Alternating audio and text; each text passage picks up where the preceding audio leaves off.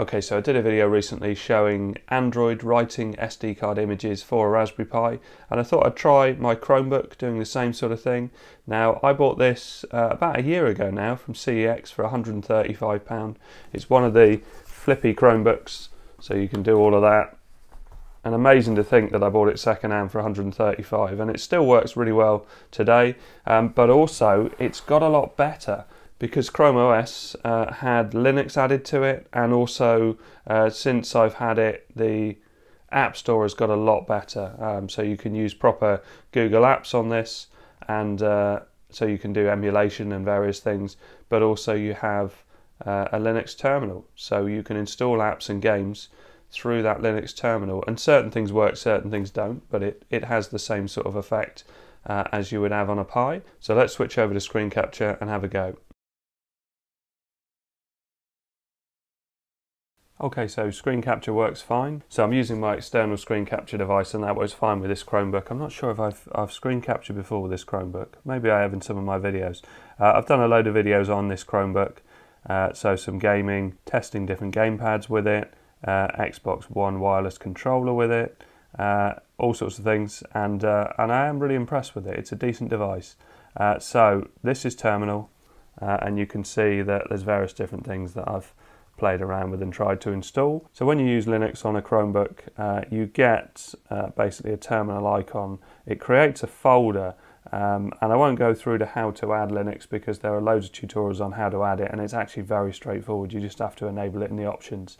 So you can see I've got a few things installed on here. I'm going to go through another video of various things I've had a success with, but you just click on terminal and it launches a terminal. But once it installs an app, it gets its own icon. So you can see there's various icons here. So if I click on disks, so this is GNOME disks. Unfortunately, it doesn't work. It just comes up like this, select a device.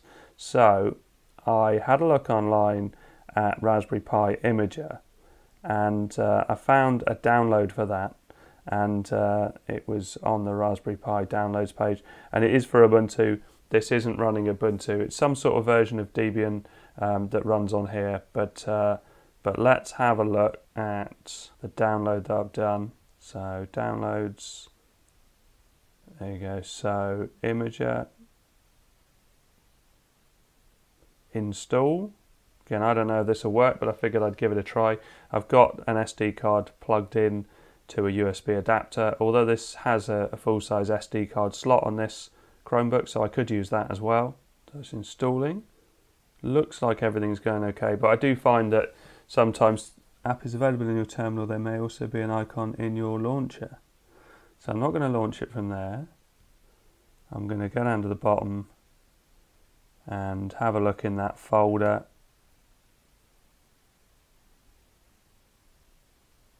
So this is my Linux apps folder. Yeah, Imager, and it's got the Raspberry Pi Imager symbol. Come on. And it looks like it's all right.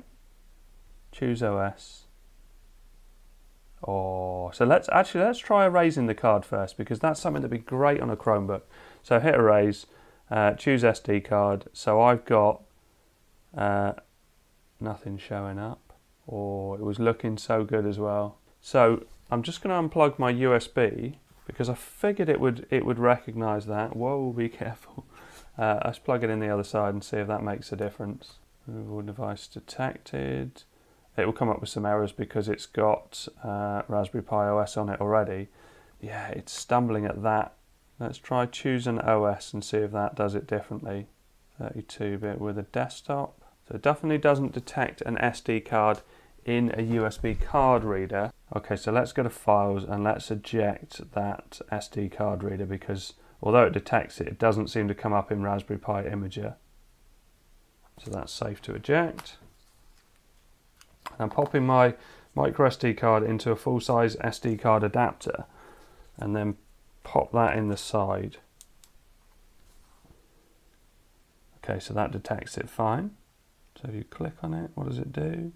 Yeah, it shows you various different, so the boot folder comes up. You might be able to overclock on a Chromebook as well.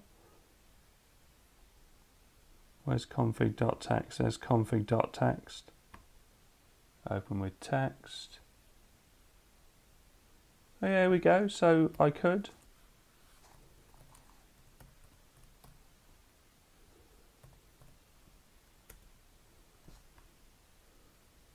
How do I save that? Save.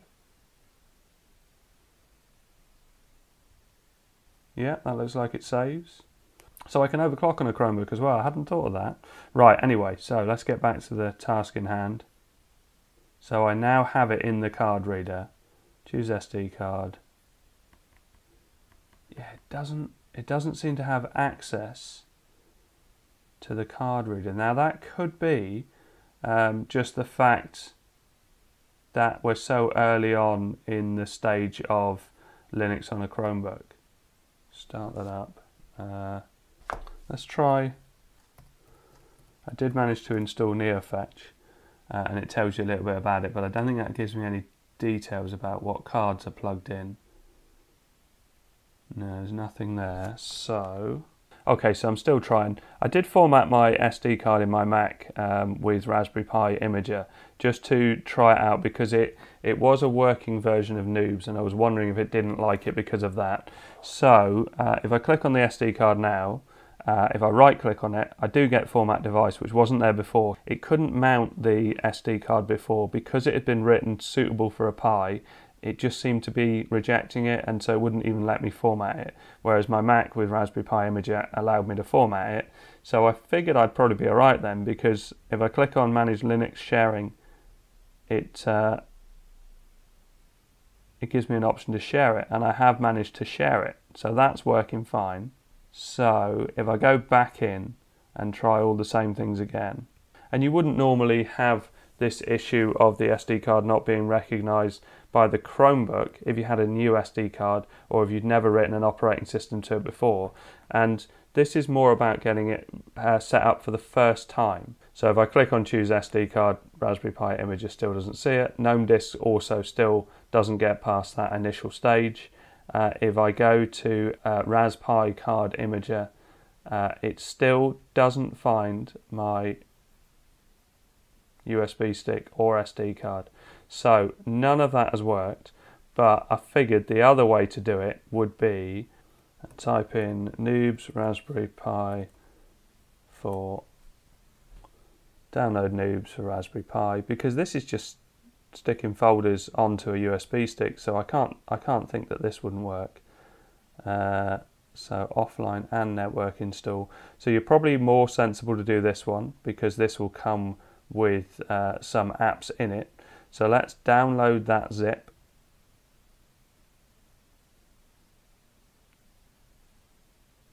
And we'll save that in our downloads folder. I take it I've got enough room here. I'll soon find out. Can't be downloaded securely. Right. Learn more. I haven't had this issue before. Right, so have I got Firefox on here? And why not give you an option to override it? That is ridiculous. Right, so let's try Firefox. Firefox browser. This hasn't been the most straightforward way of doing this. I thought it was a lot easier on an Android phone.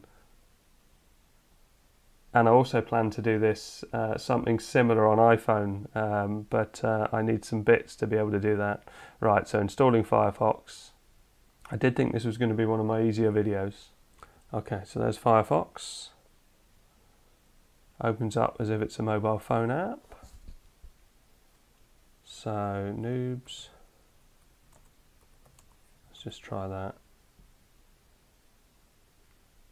Download Noobs for Raspberry Pi. I don't know how easy it is to unzip things on Chromebook. I can't remember the last time I did it. I think it's pretty standard. So download zip. Let's try that big one. Allow. Well, that's downloading. Okay, so the download should have finished by now. Let's have a look in Files. Downloads. So there's the Noobs zip. So we need to open that up. Just double click it, open with WinZip Archiver. And then I need to copy all of that. So let's try Control A and copy all of that to the root of the SD card. So let's just drag it into the SD card and let that copy those items. Okay, so that's copied over. Let's eject both of those and then pop it in the Pi. Okay, so this is how it starts up. You can see it's sorting out the partition and sorting out all the hard drive and everything ready for installation. It looks like, because I haven't connected the Wi-Fi yet, it looks like this version comes with Raspberry Pi OS and also Kodi LibreLX. Okay, so you can see it's all worked. All I would need to do now in this instance, because my SD card is only 8 gig, I can't actually install Raspberry Pi OS, the full version, because that takes 6 gig. So at least it's proved that it's worked. So all you would do is click on that, click on install, because that would light up if you had a 16 gig card or more, and then you're up and running. So then once you've got Raspberry Pi OS running, then you can install Raspberry Pi Imager and Gparted, and then you can install pretty much anything you want on Raspberry Pi. You're up and running. If you want more details on this, I'll point you over to my Android setup for Raspberry Pi, because it kind of goes into a bit more detail, and I actually start up with Raspberry Pi OS as well. But yeah, so it is another way to get Raspberry Pi OS up and running, and in this instance you're using a Chromebook. I will soon be looking at using an iPhone to set it up. Okay, so thanks very much for watching. Please like and subscribe.